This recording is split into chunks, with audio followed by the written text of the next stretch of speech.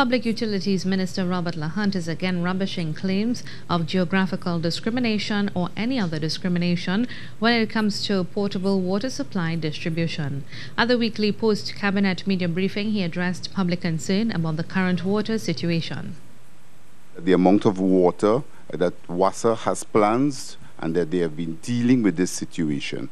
At present, about 88 million gallons of water per day is sent to South Trinidad, and around 89 million gallons of water a day is sent to North Trinidad. He said the water supply is being managed with a view to long-term expectations. However, he said WASA is being challenged by infrastructure that needs upgrading. Our storage capacity in Trinidad and Tobago is very low. And also, as we have said before, we do have an aging infrastructure which has resulted in a number of weches faced by WASA. He said they have begun refurbishment of wells, and in some instances capacity has been increased. Weeks ago, we were down to about 50 million gallons coming out from our Caroni water treatment plant.